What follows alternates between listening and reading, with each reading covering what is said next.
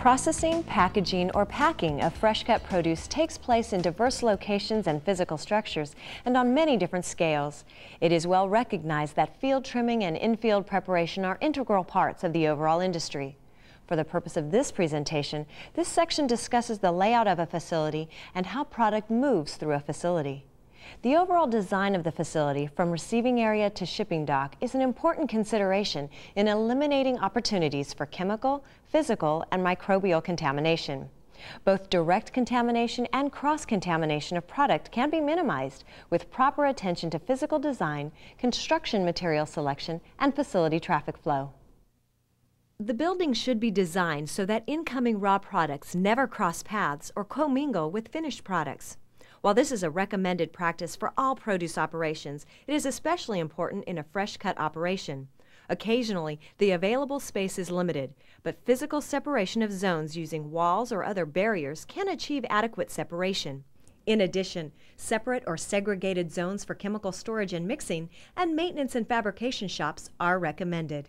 A properly designed facility is important because the additional cutting, washing, mixing, and packaging steps that may be part of fresh-cut produce preparation increase the opportunity for cross-contamination from the raw, unwashed produce. Unwashed produce should never contact the same surfaces that will contact produce at any later step of the process. Pallets and bins coming directly from the field may also be a source of contaminated soil and plant debris. Proper facility design can significantly reduce this potential hazard. Finally, processed but unprotected product should not be stored in the same cold room location with raw produce or dirty containers and pallets. For example, the facility should have sufficient cold room space to keep processed product, which is being held for later mixing and packaging, separate from incoming and stored raw materials. The key element is to ensure that unwashed produce enters at one separated area, moves through the facility without contacting produce or equipment in earlier stages, and exits at a terminal segregated shipping area. Like the overall facility design, the movement of processing water, waste streams, airflow, and employees should be planned with food safety in mind. To conserve water and minimize wastewater discharge, many facilities recirculate water. We will discuss more about water in a later section. When water is recirculated, incoming clean water first contacts clean finished product and moves opposite to product flow, where it is used to wash and cool incoming raw produce before the water is discharged. In a similar manner, facilities may design and install an air filtration system for central distribution and airflow counter to product flow. In these systems, clean filtered air moves with a positive pressure from the cleanest areas, packaging and packing, back toward the receiving area. Positive pressure flow, backward airflow, helps reduce the chance of airborne contamination along the linear facility design. In the same manner, there should be negative air pressure in the restrooms to keep air from flowing out of the restrooms. Additional airflow barriers, such as air curtains, help to isolate receiving and shipping areas that may be open to the outside environment. Processors that use a bulk dump for incoming materials should consider installing a fixed wall with a pass-through to move produce from outside to inside the facility.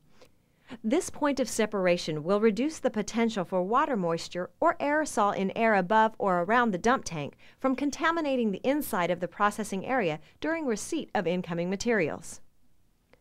Traffic flow from the outside environment and within the facility should also be carefully planned.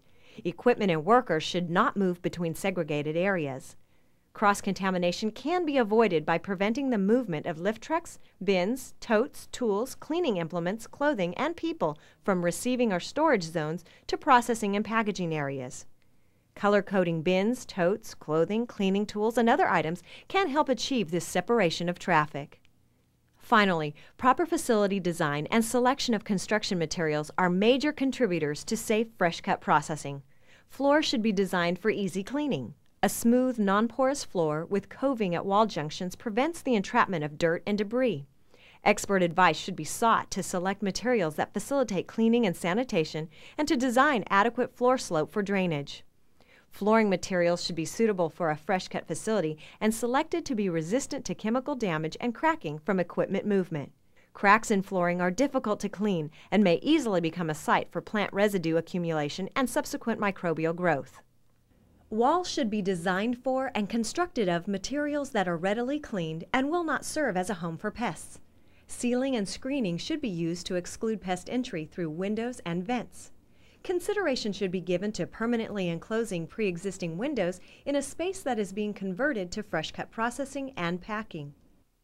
Any access doors leading directly from outside the facility to the processing and packaging area should be designed with food safety in mind. An effective design utilizes a double entry barrier, sometimes in combination with a forced air curtain, to help exclude insects. In this design, each person should enter self-closing doors which open in opposing orientation, left to right, then right to left. The doors leading directly to the outside should first close to allow the second door to open. Cautionary signs and boot dips alert the worker or maintenance person that they are entering a clean area. The use of such doors during operating hours should be strictly controlled. The areas outside the facility should be designed and maintained to minimize the potential for attracting or harboring rodents and other potential sources of human pathogens. Landscape design and weed control programs should be a part of the overall food safety plan. The location and design of drains, floor flumes, and pipelines can be made to greatly improve the ease of maintenance and effectiveness of cleanup procedures. Expert advice should be sought to design placement or protective aids to prevent pipe and wall condensation from becoming a source of contamination. Drains should be fitted with seals and grates capable of preventing rodent entry. The use of floor flumes should receive careful consideration because of the potential for water aerosol contamination of the room air or nearby equipment surfaces. This is especially true for floor flumes that carry produce and water waste from one segregated area across another. Floor flume transfer from an adjacent produce cooling and packing operation into and across a fresh cut facility should be avoided. The design of the collection area for waste stream water should incorporate systems to prevent product or equipment contamination that might serve as an attractant for pests.